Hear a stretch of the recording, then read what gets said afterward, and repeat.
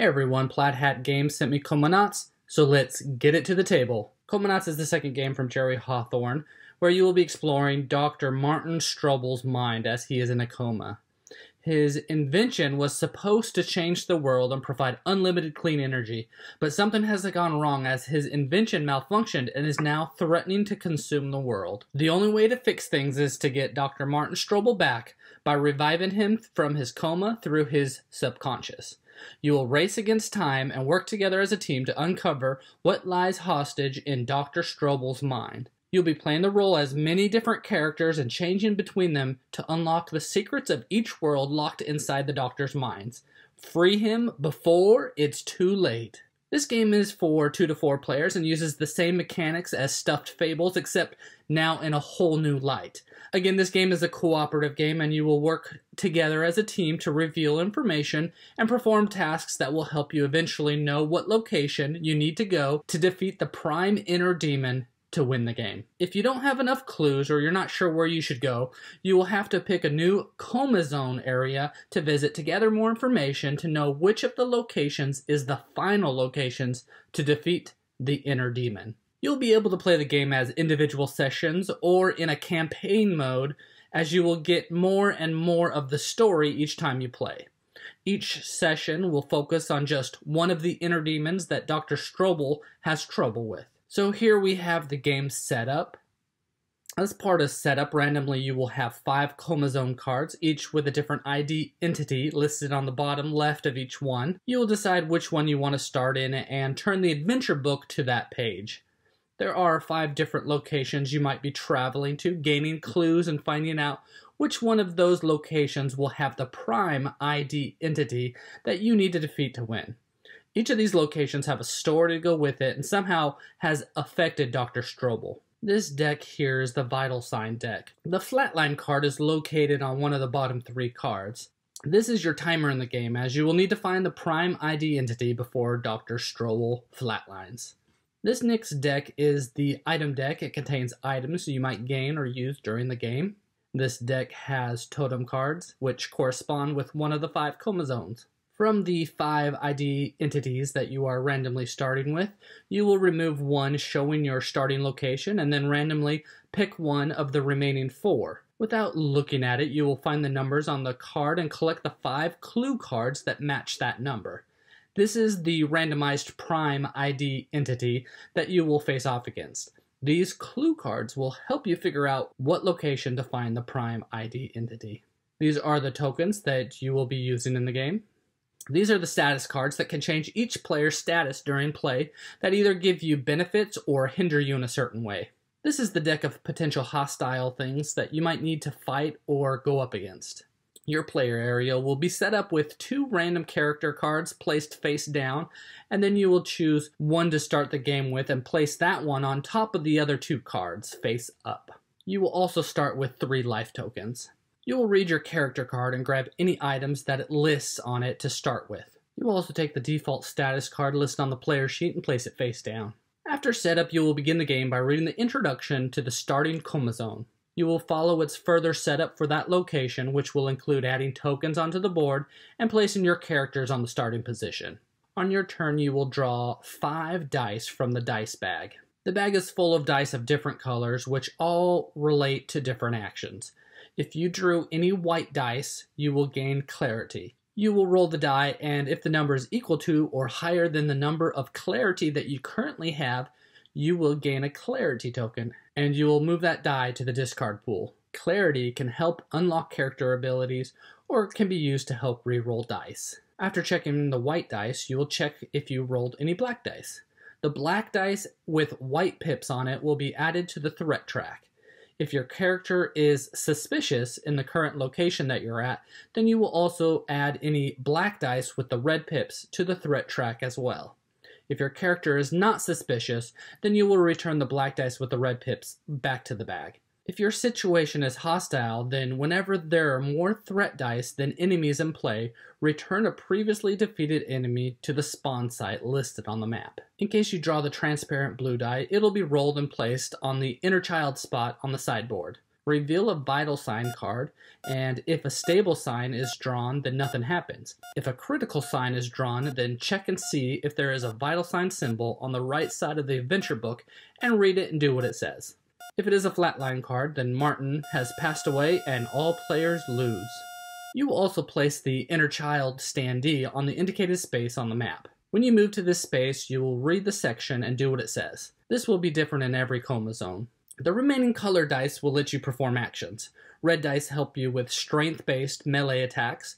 Green dice are for ranged attacks or agility-based tasks. Yellow dice helps you search or are used for smarts-based tasks.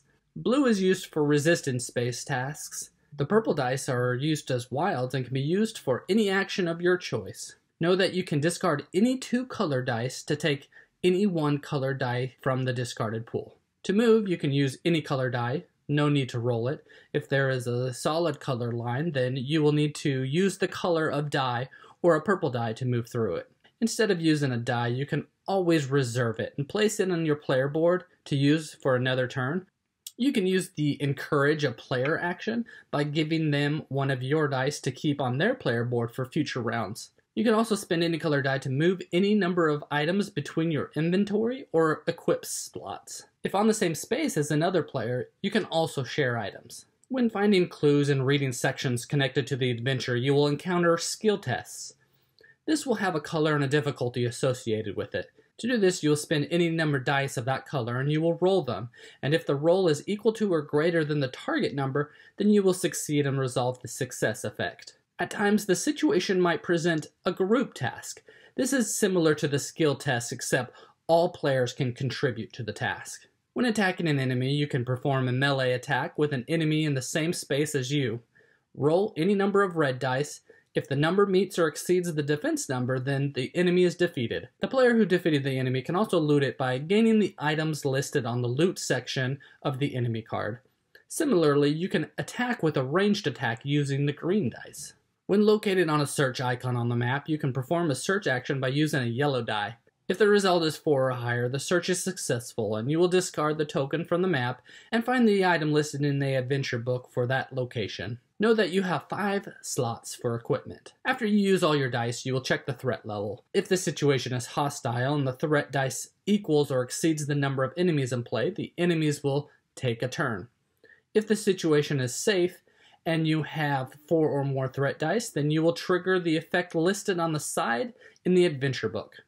After doing the threat check, it will be the next player's turn. Know that there is an order in which the enemy will take their turn if triggered. You will roll a die, and depending on the number listed on the card, you will perform the action, which will involve moving, targeting, and or attacking. If you ever lose all your life force, your character will reveal a vital sign card and draw a next character card underneath the current one. You will replace all items of your new character and place 3 life force tokens on it. You will need to stay alive long enough, work fast enough until you uncover which inner demon is the prime inner demon wreaking havoc on Martin Strobel, and then be able to defeat it.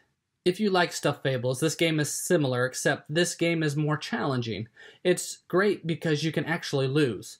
The threat from the hostiles actually push you to figure out something to do and move the story forward. Comanauts is just a great game that has a great story and narrative to it. There are 11 worlds, which some are real-world events that happen to Martin, while others are worlds in Martin's imagination. I like how you really uncover many things about Martin by visiting these worlds and reading these stories.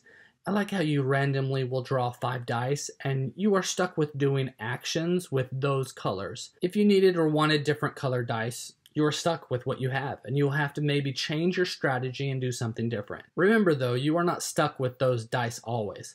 You can trade in 2 for a certain color in the discard pile, so you are still able to control some aspects of the dice. You also have the chance to prepare for a bigger and better round by keeping a die or giving dice to other players. There is some great teamwork in the game and some great decisions to be made individually as well as in a team. I like the press your luck aspect and rolling dice in the game.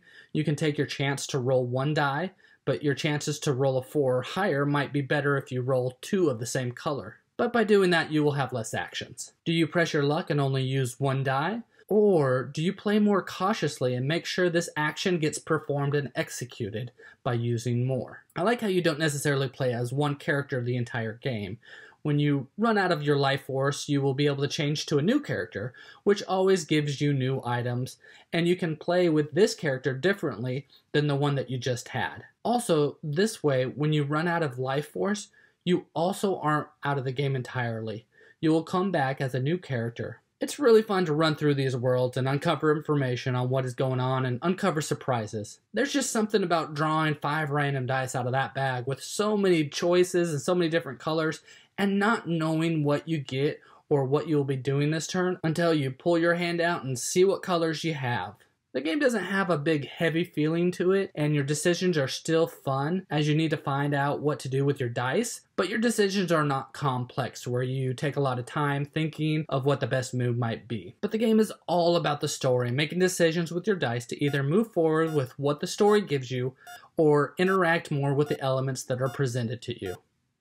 Again, this is Comanauts from Plaid Hat Games. If you like what you see, then go buy it.